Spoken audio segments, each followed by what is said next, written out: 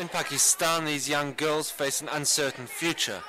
It's a wedding, but the men and women don't mix, and the bride remains upstairs, out of sight.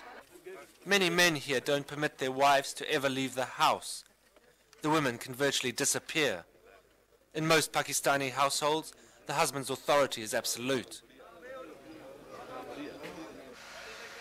Outside a private charity in Karachi, a baby's cot stands in the street. The sign on it pleads with mothers to put their babies in the cot rather than kill them. It's usually baby girls who are quietly murdered. In many areas it's a traditional practice, recognized and even encouraged. In 1979, the late President Zia introduced Islamic law into Pakistan. For women here, it's meant they face a host of discriminatory laws. On the streets of rural villages, you don't see many women. Veiled or unveiled, she's under pressure to stay out of sight. In this society, a woman is considered very much the property of men. And that is the way a girl is treated from day one. That unless she conforms to the family's dictates, she's considered rebellious and an outcast. Some of those who do rebel wind up here at the Karachi North Insane Asylum for Women.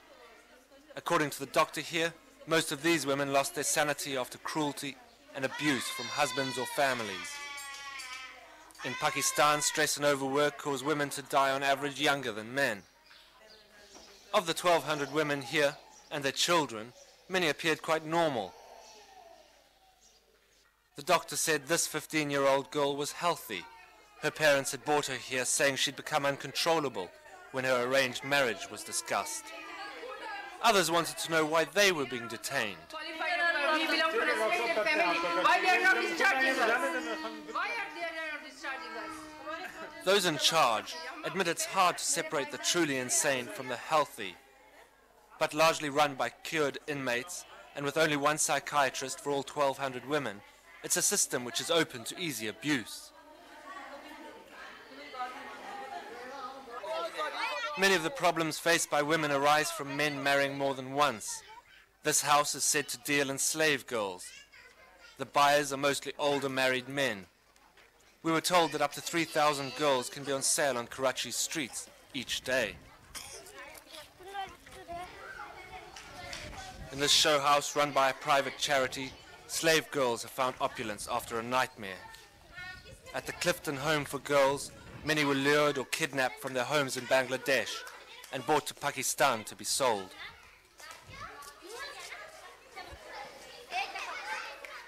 Amna was 10 years old when she was trapped into going with the slave traders. He threatened me and said, "I'll tie you up in the room. I'll kill you. Maybe I'll strangle you." Nobody would ever know. They didn't treat me well. They would beat me. The food was not good, and I was fed only twice a day. Even when Amna finally escaped, the first two men she asked for help tried to capture and sell her. Thank God the last man sent me to the Eddie girls' home. If I hadn't come here, they would have gone on selling me, and they would have wrecked my life. A group of lawyers are trying to bring the slave trade to a halt. They say more than 200,000 girls have been traded in the last 10 years, and that the authorities don't want it to stop. Pakistan government is doing nothing. It's not a simple trafficking, it's the complete mafia with the support of the border police as well as the local police. So they are all involved in it, and they are getting their, share. Whenever the girl has been sold, the share will go to the in charge of the police station and the small policemen who are looking after that area, and that has been protected by the police.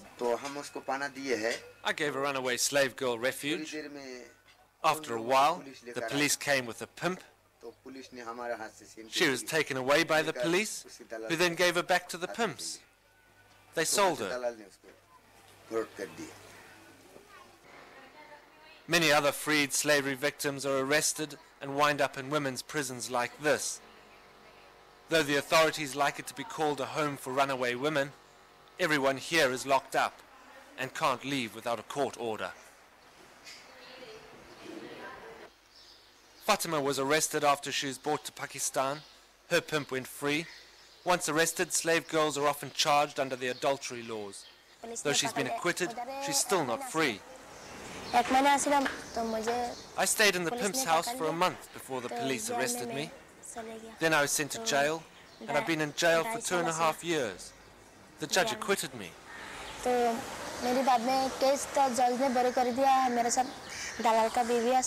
What police do whenever they make raids or they recover some of the girls, they arrest some pimps. So instead of making that woman as a star witness of the prosecution in the case, they make, you see, the women also as an accused under the zina ordinance. And then she will be in prison. But not only freed slaves are imprisoned under the zina adultery laws. These women are here for fleeing arranged marriages, escaping cruel husbands, even for having been raped. In Pakistan, rape victims are considered accessories to the crime. Rape requires 4 male witnesses, otherwise the victim's likely to be locked up. Most of them are innocent. They don't know what is happening. When we meet them, sometimes they say, if you ask them, well, what have you been here? What's happened to you? What have you done wrong? So says, I just don't know. I didn't agree to marry. I didn't like that fellow. Or he wanted to rape me. I just made a racket and I ran away. And I've been trapped and put here. Privately, police told us their hands are full without having to worry about the zina laws. But they say the law is the law and they're just upholding it. Why do you imprison someone who's been raped against their will? Well, under Islamic law, you can be charged whether or not you did it willingly. In the Karachi High Court cells, women wait for their zina cases to be heard alongside hardened male convicts. Ruqaiya Khan is in prison because she won't marry the man her parents want her to.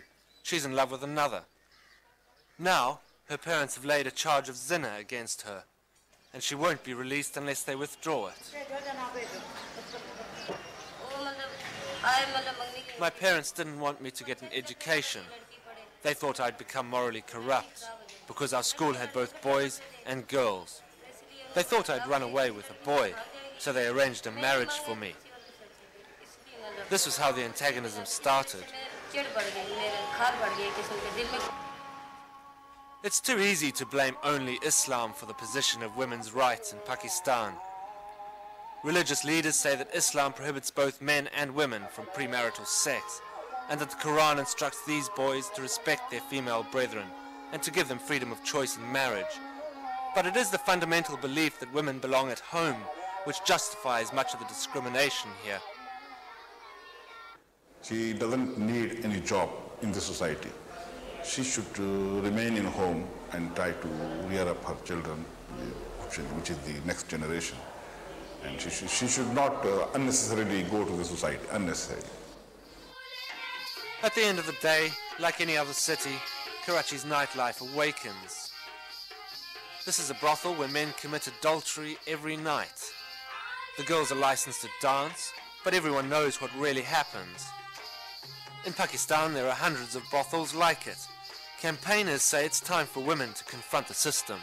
There must be a push to raise the awareness of women about their rights and to make them much more aggressive in demanding a full share. As the call for women's rights whips up, they're not totally deaf to it here. In this region, men dominated women long before Islam arrived. And it's perhaps the depth of ancient desert law which makes sexual equality in Pakistan still a distant dream.